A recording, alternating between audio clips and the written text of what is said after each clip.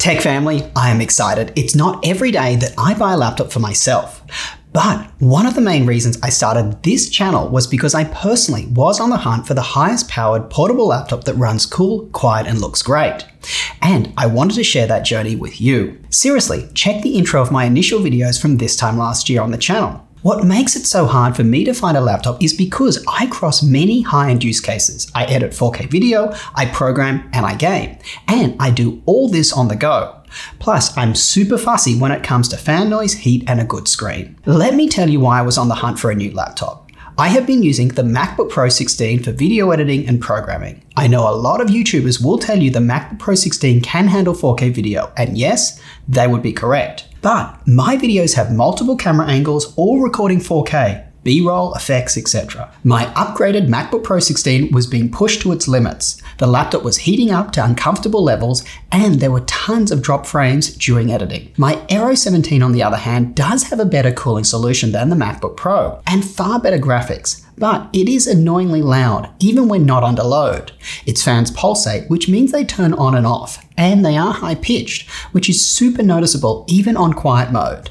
Heck, when I try to re-record a voiceover, I have to power down the laptop completely. Also, when I do a hardware-based render, there were erroneous artifacts in the video, causing me to have to re-render it using the slower software mode. That's why my Aero spends most of its life in a drawer, other than when I use it for gaming. So, I've been on the hunt for a new laptop. What I wanted was a step up in power so I could edit without drop frames. I also wanted a laptop that was quiet. I don't want to be distracted by fan noise when doing light tasks. Plus, I want to try streaming and don't want a laptop with fans so loud that they can be heard through the mic. I also needed more than 1 terabyte of storage. My MacBook Pro 16 has a terabyte and it has been the bane of my existence. Each one of my videos needs around 200 gig of storage, plus my B-roll library that I frequently look through is 500 gig. I was constantly having to move files around to free up space, which is such a waste of time. I also wanted the laptop to run cool to the touch. You might say, Josh, why don't you build a desktop? Up until now, I live in a small apartment that doesn't have a desk. I didn't have room for one. However, I am moving to a bigger apartment with plenty of space, but I run a YouTube channel that has a laptop focus to it. I think it's super important that I perform real high-end tasks on the laptop so I can give you accurate information on what they are like. Maybe one day I'll expand to covering desktops, but not right now. Originally, I was eyeing the new Alienware M17R3, the 8-core Intel 10th gen processor with a 2080 Super graphics card. I heard its cooling solution had been improved and was excited to game with such graphics, but it was a pretty big device.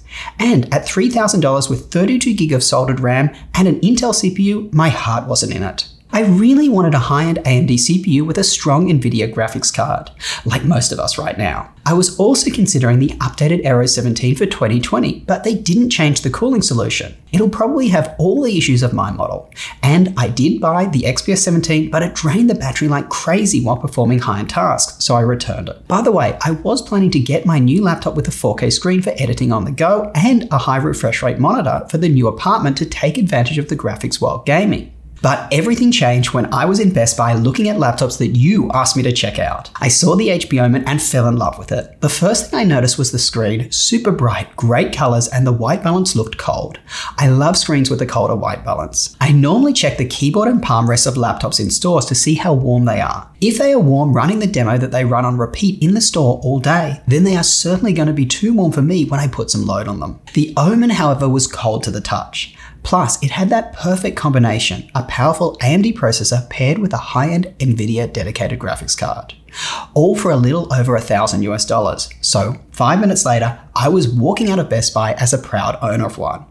Unfortunately, another 5 minutes later, I realized I had bought the wrong model with 8 gig of RAM and a 512 gig SSD, rather than the slightly more expensive one with 16 gig of RAM and a 1 terabyte SSD. As Best Buy classifies an exchange like this as a return, I decided to just buy the other model as well. So in this review, I'll also tell you if there are any noticeable manufacturing differences. When I got home, I first checked the displays. Both units have surprisingly good panels with great colors, clocking in at 99% sRGB. They are also very bright at above 300 nits, and as they have matte displays which aren't reflective, being above 300 nits makes the Omen very usable in a bright environment. Neither of my units had any dead pixels, however I did notice some differences between the panels.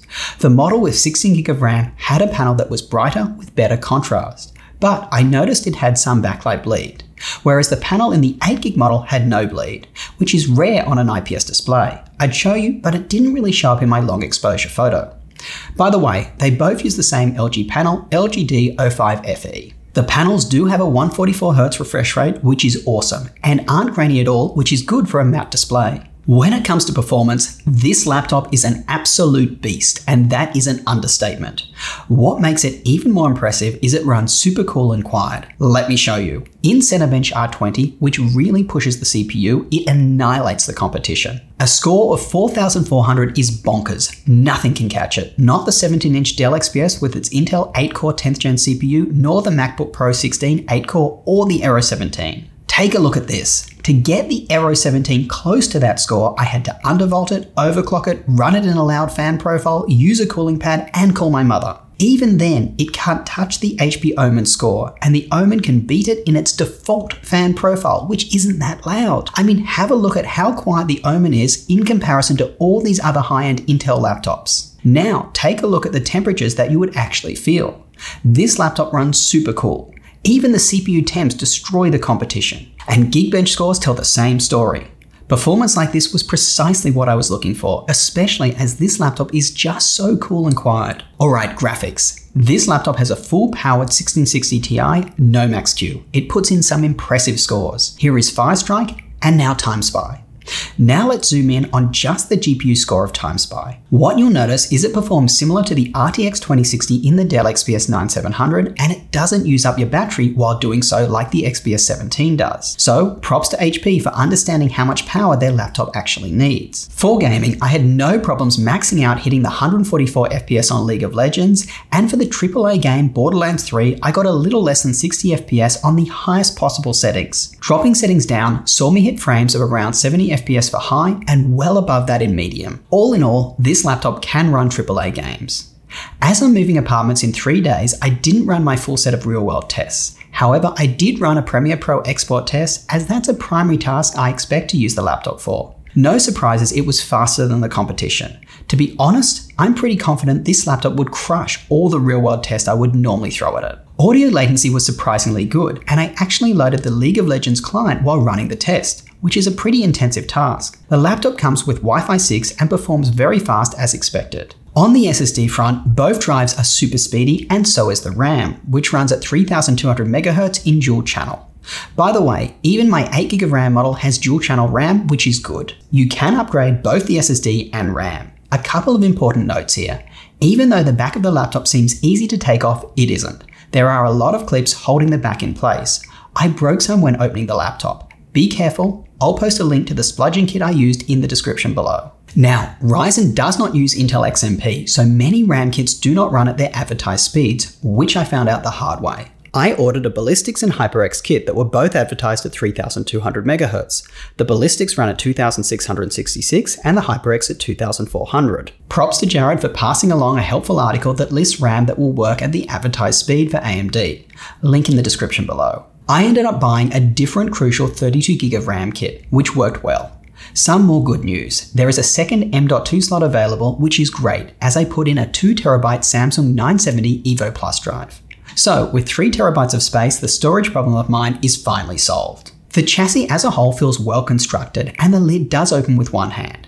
But when you look closely, there are manufacturing issues that you don't see in laptops like the MacBook Pro 16. For example, the right side of the trackpad is a little more depressed than the left on both units. Also, the hinge on the left side of my 16GB of RAM one doesn't look parallel and is kind of at an angle compared to the right. But honestly, the price of these laptops is so low for the incredible value you get, so I'm going to give HP a pass here. I was worried that the somewhat sharp edge of the front of the laptop would be uncomfortable on my wrists, but it wasn't at all. Also, you're going to be wiping these laptops down a lot because they are fingerprint magnets. The ports are ample, which is great, with HDMI, Ethernet, mini display, 3 USB-A and 1 USB-C. It doesn't have Thunderbolt as this is an AMD laptop and that's Intel tech. Hopefully soon we'll get AMD laptops with USB 4 which will offer those same speeds. The SD card reader is very slow, so I'll continue to use an external one. However, I'd rather have one in the laptop than not, just in case. Also, the USB ports are all the slower Gen 1, which is unfortunate. Here's how the webcam looks and sounds. Honestly, it's pretty bad and I'd avoid doing anything important on it. By the way, unfortunately the laptop can't be charged over USB-C, so you will have to carry around the 200-watt power brick. The laptop weighs 4.6 pounds and with the charger another 1.4. Manufacturers, please give us the option of USB-C charging for these powerful devices. Yes, I won't be able to fully power the laptop for high-end tasks, but it provides a nice option to bring a lighter charger on days that I don't need that. Props to Razer for being one of the few manufacturers to do this. The keyboard feels amazing to use, best keyboard I've used in a long time, and better than the Aeros. Spacious, ample key travel, and the right tactile feel. Keys are backlit in zones, including secondary functions. I do like how there is these little lights that come on when certain modes are enabled, like when the volume is muted. Super helpful. The only issue is the placement of the delete key. There is a pause key where it would normally be. This caused me to make a very small number of typing errors. The trackpad is decent and works well enough, but it isn't one of the better ones I've used as it's not that smooth. The audio from the speakers comes out the side of the laptop and they don't get that loud, but I never found myself struggling to hear anything and the quality is good enough. It's no MacBook Pro 16, but all in all, it's very usable. I really didn't do extensive battery tests, but I was getting about 4 hours with the screen slightly dimmed while writing this review. This kind of makes sense as the battery isn't the largest at 69 watt-hours. Please note, if you unplug the power, the screen dims and colors become a little fluoro. You can fix this by turning off Very Bright in the AMD Radeon software. On battery, in performance mode, the laptop was throttled to 20 watts of power running at 2.6 GHz. However, on occasion when I just pulled out the power cable and it switched to Windows Better battery mode, I saw the CPU hitting 3.9 GHz on all cores, so there must be a way to run it at full power. Lastly, price. I bought mine for $1,050 for the 8GB model with 512GB SSD and $1,150 for the 16GB model with 1TB. I actually paid a bit more, but Best Buy had one of their regular rotating sales the following week, and I called them and they price matched, which was great. If you don't see these laptops for the price I paid, don't get frustrated. As mentioned, Best Buy has rotating sales. Be patient and it's likely they will go on sale again. Alright, let's wrap up. This laptop ended up being perfect for me. I was planning to get a higher end laptop with a 4K screen and add a second monitor for fast refresh rate gaming. I thought I'd have to settle for an Intel laptop and have to spend around $3,500. Instead, I got a laptop with a fast refresh rate screen, which was actually awesome as I can just use my current 4K monitor when I need to edit videos. It's insanely powerful, it runs cool and quiet, and I love the display. Including the upgrade to 32GB of RAM and an additional 2TB of storage, the whole thing cost me $1,650 US. And bonus, it's smaller and lighter than the laptops I was looking at. Yes, there are some niggling issues that I highlighted in this review, but nothing that I'm worried about, especially for the price I paid. If I discover any solutions to the ones I've raised in this video, I'll post them in the description below. Look, before I go, I just want to say this. It's a bit of an end of an era. A year ago, this channel had a couple of hundred subscribers, now over 75,000 when I made this video. This will be the last time that you see me in this apartment as I'm moving to a new place which will have a dedicated YouTube studio. Thank you for being on this journey with me. I appreciate it.